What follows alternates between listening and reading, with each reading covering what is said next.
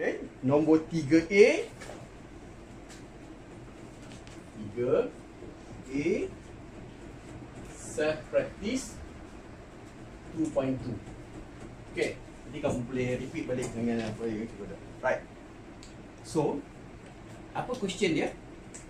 Kata form quadratic equation with the following roots, iaitu alpha plus 2 and beta plus 2. Okay, cikgu tak ambil note dia belakang-belakang yang atas tu, iaitu dia kata alpha and beta are the roots of the equation 5x squared minus 10x minus 9 equal to 0. Oh, okay. Ryan, jadi kita nak suruh kamu tengok juga ini. Nanti bila timbul masa, okay? Right. So, quadratic equation macam mana? X squared minus sum of root plus product of root equal to 0. Boleh faham? Jadi, bila you have to understand that. Jadi, x squared minus SOR x plus POR equal to 0. So, find SOR. Kalau tadi root tadi simple je, ambil je whatever value, cari sum of root product of root. Tapi yang ini macam mana? Nak cari sum of root dia? Alpha plus 2 plus beta plus 2. Ada tak boleh simplify apa-apa? You boleh kata alpha plus beta plus 4. What can you do? Nothing. That is why dia beritahu ni. Okay, kenapa? So, apa dia beritahu ni? Alpha and beta are the roots. So, kalau kamu dapatkan root equation ni, boleh tak? Lepas tu, yang mana satu alpha, mana satu beta? You do not know. Faham?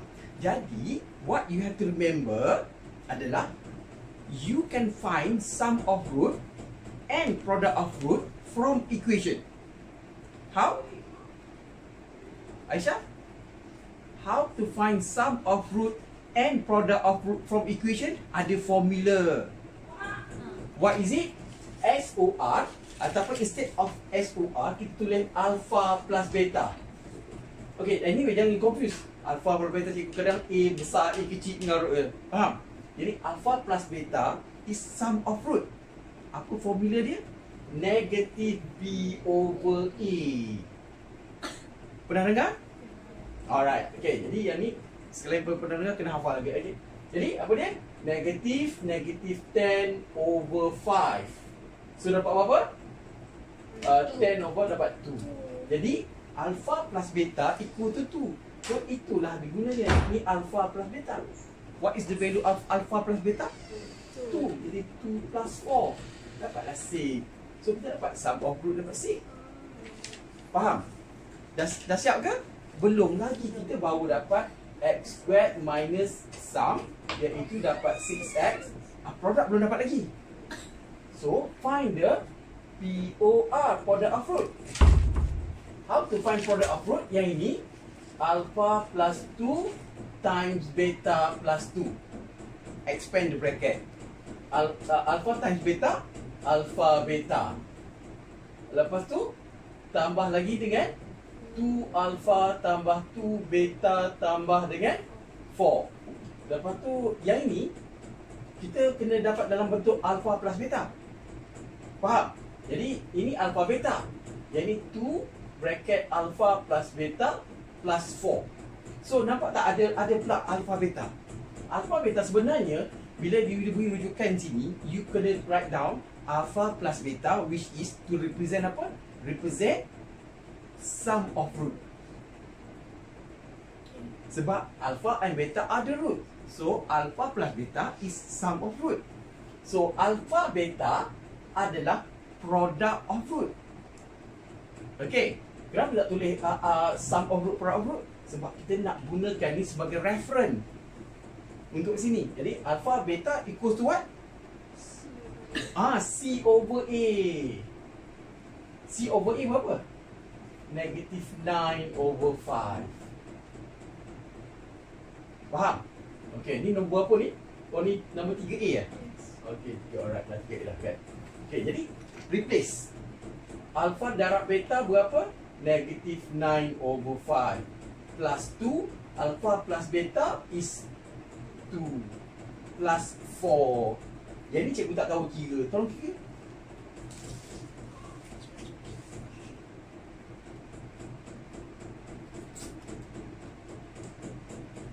Berapa? 6.2. Tekan shift ABC. 1 over 5 saja. Macam tu je. 31 over 5. Okay. Okay. Jadi masukkan sini. Jadi plus. Okay. Let's see. X plus 31 over 5 equal to 0. Tapi kita tak nak fraction. Ini nampak tak? Nampak? Okay. Jadi you multiply all by 5. So dapat 5x squared minus 30x plus 31 equals 0. Faham? Jadi setiap satu yang number 3 and 4 tu macam itulah. Jadi you have to find sum of root and then you have to find product of root. And this reference will be used repeatedly. Okay?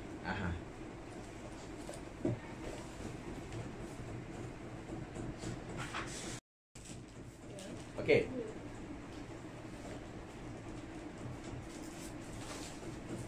Okay, 3b ya. Right. So we are still using the info. Okay. So a plus b still equals to 2 and ab equals to negative 9 over 2 using formula negative b over a and c over a. Okay. Alright. So that is the value of a plus b dengan ab. Jadi new roots given is 5a. Okay, since I've used a tu macam tu, and 5b. Okay, so find SOR 5a plus 5b. You can factorize 5a plus b. Okay, so a plus b is 2, so you get 10.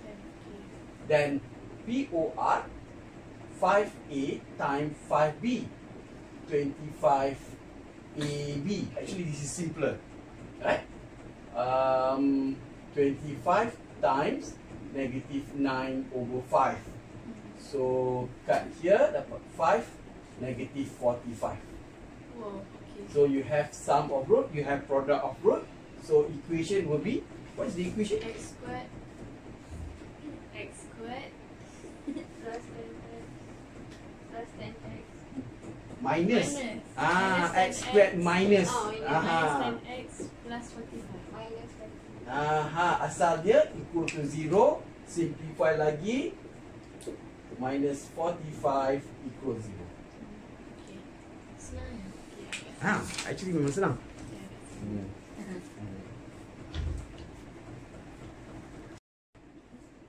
Okay, 3C. A plus B. Dah jumpa dah? Dah cikgu. Okay, SOR adalah A minus 1 plus B minus 1. A plus B minus 2. So, the value of A plus 2 minus 2 dapat 0. POR adalah A minus 1 times dengan B minus 1. So, dapat AB minus A minus B plus 1. So AB minus A plus B plus 1. So AB will be negative 9 over 5 minus A plus B will be 2 plus 1. So ni kau tengok operator tak? Kau dapat apa? Betul, negative 9 over 5 minus 2 plus 1. Negative 14 over 5. Negative 14 over 5. Okay?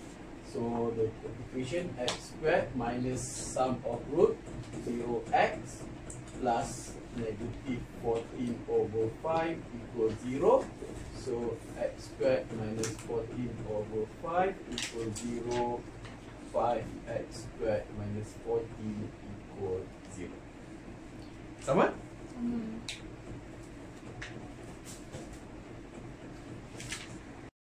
Okay, question 2D.